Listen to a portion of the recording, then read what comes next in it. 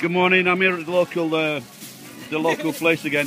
And last time I ate some of this. I think it's the same lady. And but what I come to realise is, so what they do with these eggs, these are before they actually become eggs. And so what we've just been chatting about is that these eggs, and the small ones there, it's like a factory line. So when the big egg comes out, when the egg comes out of the chicken, before that there's like a factory line of eggs in all varying sizes.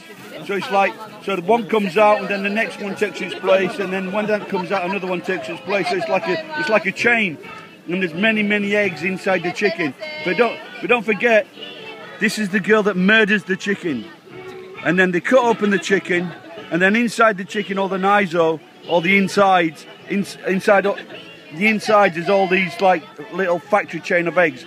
That's the best way I can explain that after a night of drink.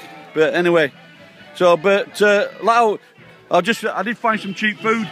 Croquette, very good. These 100 yen, very nice. Thank you. This lady, his mum, she made them, and that guy, he was asleep all the time.